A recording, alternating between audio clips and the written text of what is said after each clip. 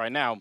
I wasn't expecting this. I was really expecting Cloud9 to have more punch on T side Inferno. They seem really deflated at the moment, don't they? And I think that, I mean, the widening scoreline is even influencing that as well. And the tough part is everyone on Astralis is over $11,000 in the bank.